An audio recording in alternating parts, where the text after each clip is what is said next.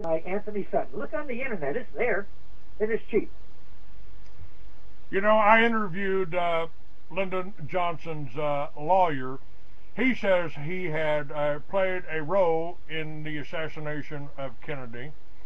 He his first act after becoming the president was to recall all of the money that Kennedy issued with 11/11/0. I've got a $5 bill in my pocket that's worth $10,000 right now. Getting a little worn, getting a little threadbare, because I show it to a lot of people to let them see what a United States note looked like. And they've Johnson was behind that. Now, as far as Barack Obama, you know, my career now has pretty much spanned pissing off 4 presidents, Robert. And Barack, I think he's perfect. I think he's absolutely perfect as the New World Order leader. He's black, he's white, he's Muslim, he's Jewish, he's Christian, and he's an illegal alien, practically. Yep. Yep. But he's the good boy. You can punch a button anywhere on him and he'll do the bidding. And he'll change it from day to day, whatever he's told. He knows the game. He's not stupid. He knows the game. Because he's a Harvard grad, supposedly. We don't know for sure. And he's a Marxist. We do know for sure.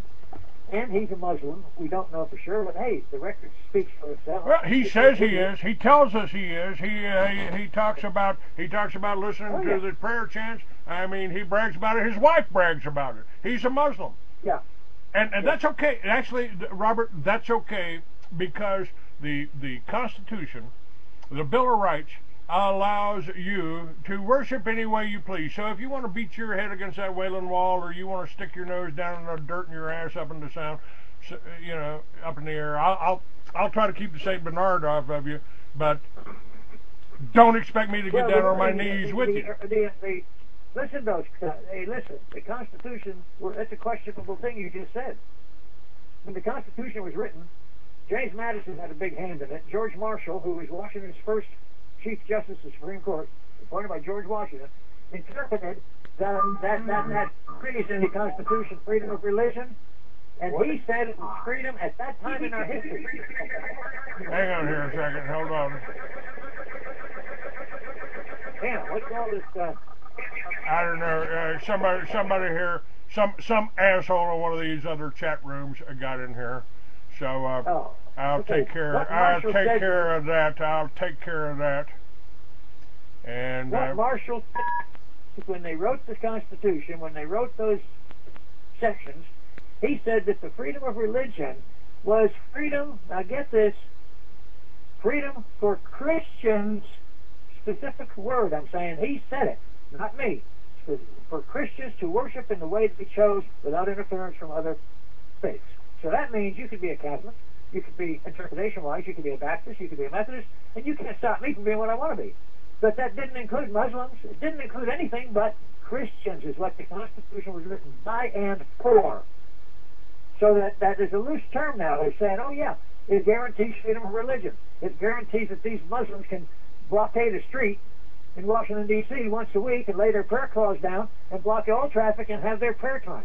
No, it does not protect them from that. The Constitution has been so warped. How can you say that illegal immigrants coming into America, illegal is breaking a law? How can you say, not you, but how can our politicians tell us they're protected by the Constitution? No. That's a document written for Americans, not for illegal immigrants, not for crooks. No. So, I mean, you go back to the original origin of the Constitution, and, hey, Christians can worship in any way they choose, period. That's what a man who wrote it said. That's what they should have written. They should have clarified it. But you know, a lot of things in the Constitution we're told today in our classes, in our schools, in our grammar schools, high schools, colleges, that the Constitution is a living document. Hey, beware, a living document. It can be changed and added or suggested to mean whatever you mean today. It's a living document. It's to change with the times. That is not so. The Constitution is simply a list of laws, of rules, written for a moral people to run a moral nation. Period. And that's what Madison said. He said it was a document written for a moral population, a moral people. If we lose that morality, we will lose the country. Well, look where we're at. So, I mean, people can go back, they say, oh, that was a couple hundred years ago. Yes, it was. But those men had the foresight to write a code of laws to live by, and if you stayed within those laws, a constitution as a nation, example, it specifically states in there what the federal government can do, duties. There's only a few, very few. Then it says anything not mentioned here reverts to the states, which is states' rights, as we call it now. The government has infringed on every aspect of our life in federal and state government, period. And how they've done a lot of this is they've given money, highway construction, schools, everything, grants, such. And when the chips are down, when the state comes up and doesn't agree with them, they'll say, hey, we're cutting off your highway funds. Well, everybody runs in a scurry in the state legislature. Oh, my God, we can't have this. We need the highway. We've got to have the funds. So they go along with the feds. They can change the way of our life by simply withdrawing what they've given us. And they had never given us anything. It's always with a payment. Always with a price. You know, people talk a lot about the revolution, there being a revolution here. I'm kind of the opinion we've already done that. We did that a long time ago. And you know, our founding fathers, I mean, they told us, they were so good, Robert. I mean, Thomas Jefferson said, if you ever allow a private bank to issue your money, the banks and the corporations that spring up around them will leave your children homeless in the land that we conquered. That's exactly what happened. George Bush walking out the door, out that revolving communist door, he handed $2 trillion to the bankers. And if he had given that money to the American people, we could have paid off every mortgage in America. We would be living in our homes free and clear. We wouldn't have to pay taxes to rent our homes from the government. Well, look at the freedom a government official has to make these type of money.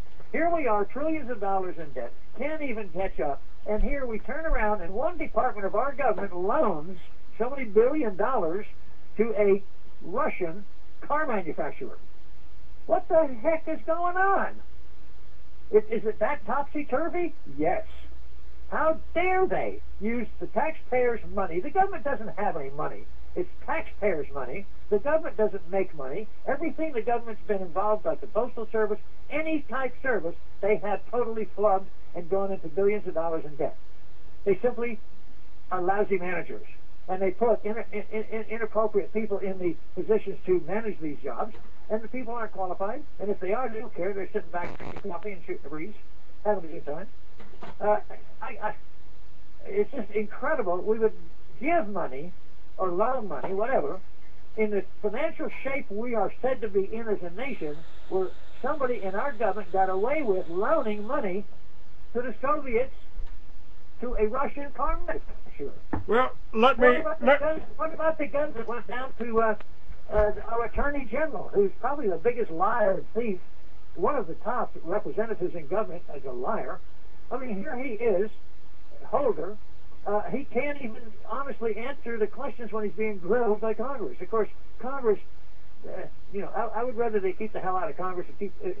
I wish Congress would close up for about 3 months. There's a few things I tell people I can't tell you. You know, I can't tell you whether the government took over the mafia or the mafia took over the government. I can't tell you whether the press controls the government or if the government controls the press. I can't tell you if we own Israel or if Israel owns us. And I think I might be wrong on both counts, because I think we're owned by the City of London and the Vatican and Washington, D.C. These tri-cities control all of our money. They set the price on the gold. They raise a little flag there in the City of London to decide what the price of gold is going to be that day. And that's exactly what was done to us by Roosevelt. He took our gold from us, demanded that we turn in our gold, to the banks and then doubled the value of gold. Right, right. And this is that $2 trillion that George Bush gave the banks to bail out the banks. He gave it to the people that printed the money and loaned it to Bush to give to them. Is that insane? I mean, to me, that's insanity, and it's we're even more insane by sitting here and watching this happen on TV, and going, gee, you know. I mean, doesn't it occur to anybody else that if you take $2 trillion and give it to the American people and they give it back to the banks, we pay the banks off, they can take a vacation, a permanent one, and then we, you know, I don't want to hurt nobody. I don't want to shoot nobody. I'd like to hang a few people, but only after a fair trial.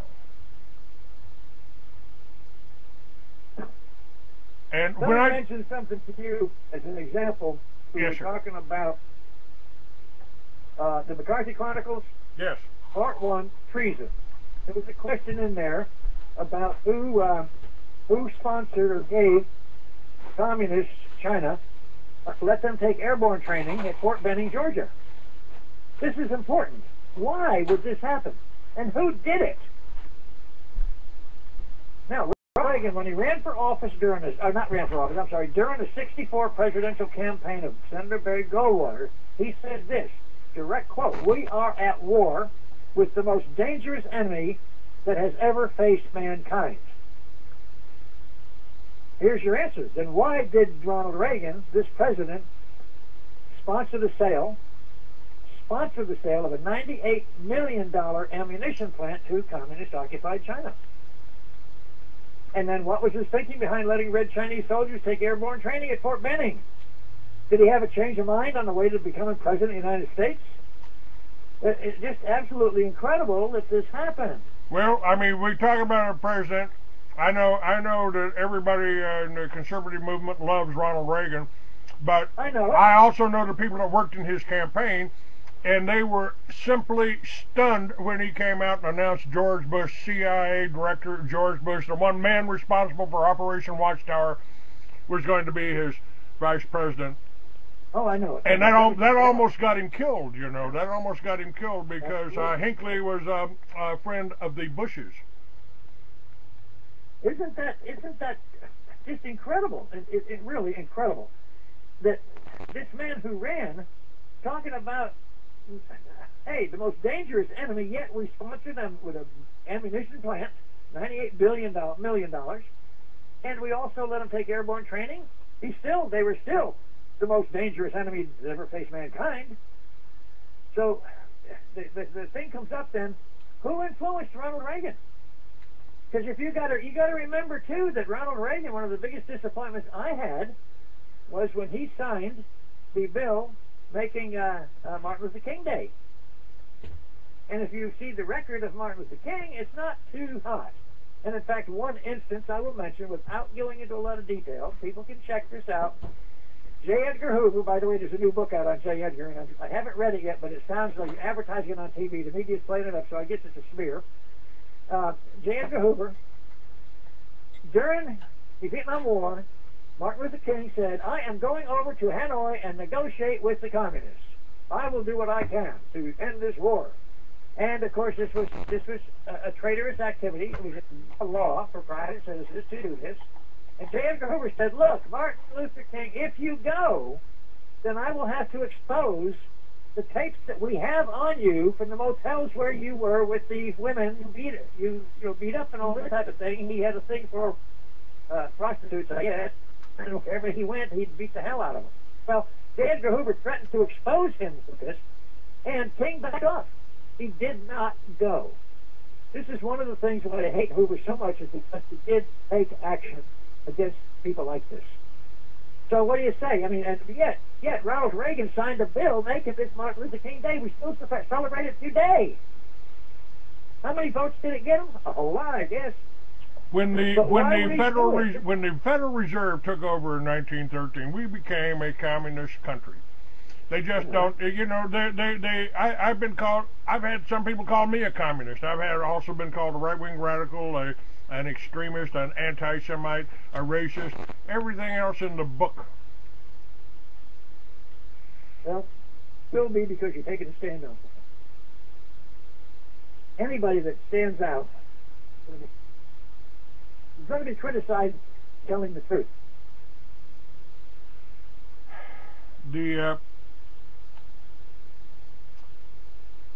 I say we're in a war, and we've been in a war for quite some time. And we've been in a war since before Roosevelt. Before Roosevelt, we've been in a war, yes. But people don't know that. Look at Korea. We fought a war, and we lost the war. They said, oh, no, it wasn't a war, it was a police action. Who said that? Harry Truman. Because it was not a war declared by Congress. So we had 150,000 men killed or wounded over there. We had something like over 5,000, perhaps a lot more than that, prisoners of war who were left behind deliberately by their own government. Young boys, 17, 18 years old, flag waving, fight for America, save America from communism. All right, hang on just a second. The war was over, Hello. we declared expendable. And left behind. Expendable for I'm in the middle of right? a show, I'll call you back. For foreign policy.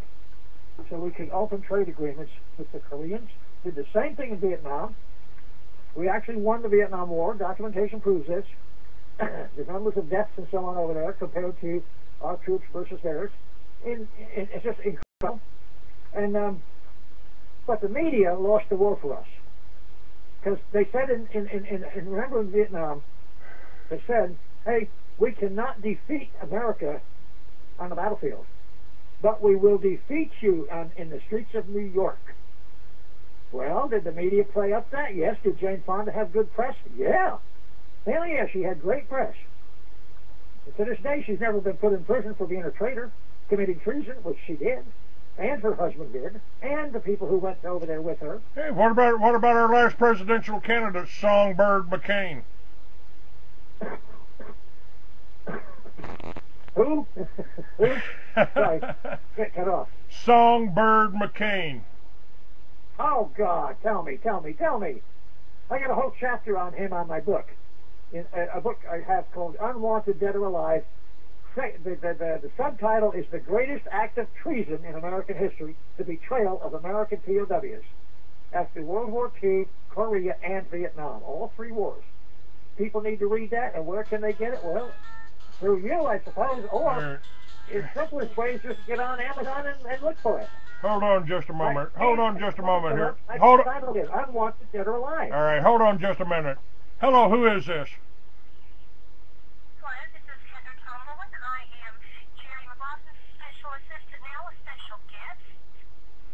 Okay, dear, I'm in the middle of a radio show. Can you call me back in 10 minutes? Absolutely, sir. You have a wonderful show, and I will talk to you in a while. Thank you, my dear. I appreciate it. Look forward to talking to you. Give me 10 minutes. Okay, I'm sorry. I don't get many phone calls. You know, Robert, you've known me for some time. You know, I was doing quite well with my magazines. I had all of the books ready to go when my accident happened. I don't believe it was an accident. I don't believe that you need to keep somebody drugged into oblivion for 3 months in 3 hospitals for 3 broken ribs. Yeah, I agree. And what they've done is they tried to kill me financially. They've cleared $1 million deals. I've had companies worth $1 million, folks, many times. And they have killed every one of those deals working behind the scenes. Who has the ability to tap my phones to know where I'm at, to know who I'm talking to, and to contact 200 stockholders, tell them what how anti-Semitic I am. And well, you know, consider yourself lucky, Clay. You're still alive. James Forrestal didn't make it. And neither did Bill Cooper. Bill Cooper and I on the same phone that they tapped 3 years later. My 817 AT&T phone. Bill Cooper and I had talked about putting our magazines together, Veritas, and putting our radio shows together and going after these bastards. And they killed him, and then they tried to kill me. This is the kind of game that's being played here, and I can't. Well, remember James Forrestal kept a diary, Yes. right? And it would have exposed all of the stuff we're talking about in government. It would have exposed the names, the places, the times. He recorded all of this. He was there. He was a person who was knowing these people. He wrote a diary. Okay, Truman had him put in a mental institution, the Naval Hospital in Bethesda, Maryland, and for observation. They put his diaries in the White House safe. Where are they still there? I mean, nobody knows. Were they taken out and destroyed? Probably. But the fact is, they were taken forcibly from him. Now, he happened to be up in a high story in that hospital, and he jumped out the window. Well, isn't it funny, when they found his body, he had a cord tied around his bathrobe, cord tied around his neck, been strangled. So did he jump? No. They said, oh, he committed suicide. No. He had a bath cord. Somebody was up there, strangled the son of a gun, and threw him the hell out. Yes. And the media played it up as suicide. But, hey, you can come right up to present day, and in the Clinton administration, the same way the people that were killed during the Clinton administration, the guy that was walking in the park had 5 shots in his head or something like that. He committed suicide with a pistol. Come on.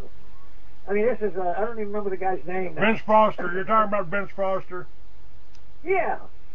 Yeah, I don't know how many bullets he had in him. But Yeah, well, that's your Secretary of State's lover there. Yeah, right. But hey, why get rid of him? Well, some reason they had to, and they said it was a suicide press. Well, hey, everybody knew he had more bullets in him than could be possible for a suicide. 1 shot in the head would have done it if he had a pistol. And they somehow or other got to the guy who did the fellow that does the autopsies, and the guy said, yeah, it was suicide.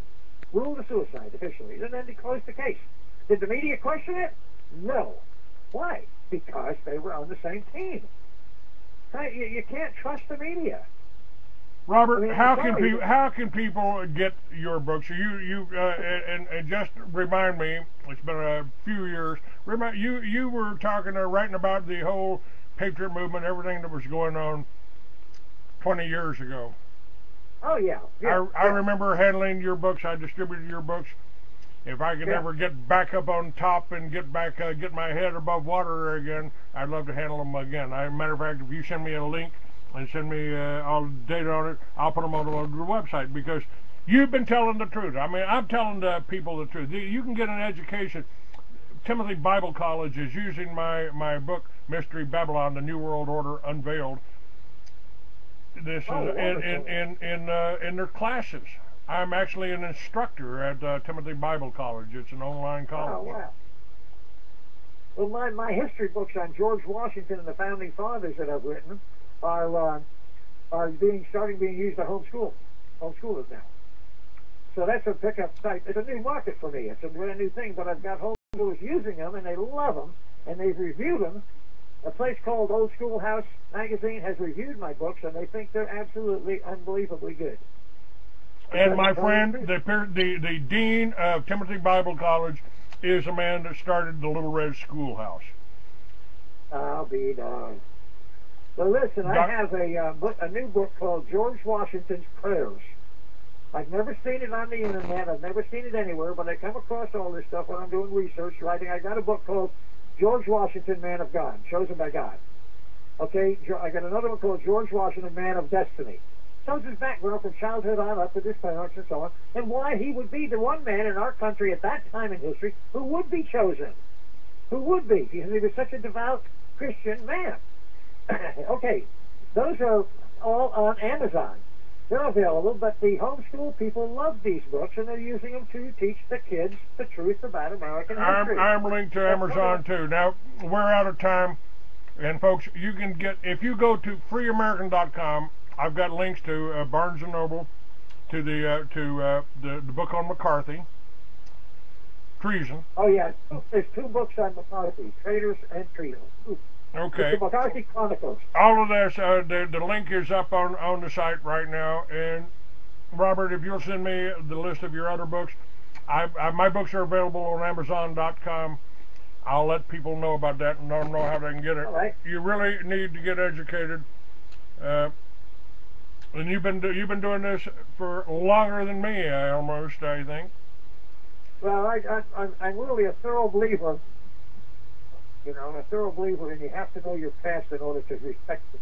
You know, you love America if you know where it came from. Well, how about America's foods? Do you still have your Civil War and Revolutionary War cookbooks? Oh yeah. I've written more of those. Oh yeah, well, yeah. I'd love to. I would like to feature all of that on. I'll give you a whole page here, or a whole spot on my website. People need to know about that. My solutions to this whole thing is the concept of Liberty Villages. Grow your own food. That way you don't have to worry about the genetically modified crap that rats won't eat, but they feed it to you. But remember, when you grow your own food, to not get the genetically modified seeds. That's right. Because they only plant for one season. You cannot reproduce the next year. That's right, and that's why there's in your backyard. You need the non-altered seeds. Yes.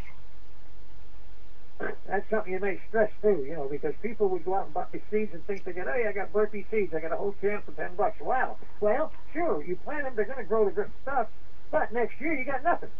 You're going to starve. Well, and I folks, do believe that is part of the overall program. It is. They starve 10 million people in the Ukraine. They could do it in Kansas just as easy. Exactly right, and the way to do it without being offensive to people and not having them catch on is to modify the seeds. That's right. And that's what they have done. They have done this, but the other seeds are still available. That's done by Monsanto. No food that we don't own Monsanto. Thank you for your show.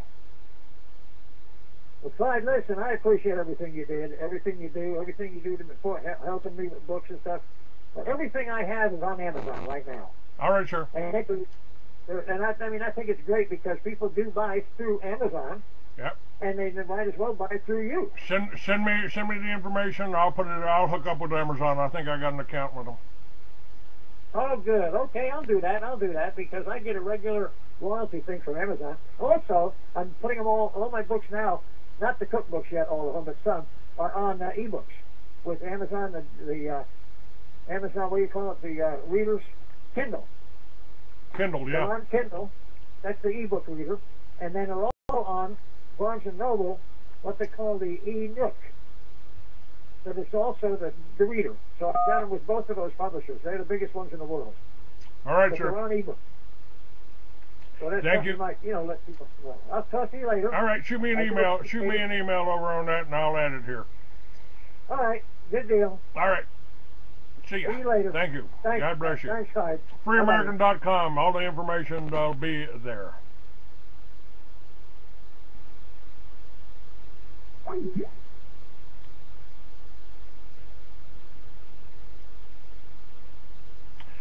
All right, folks.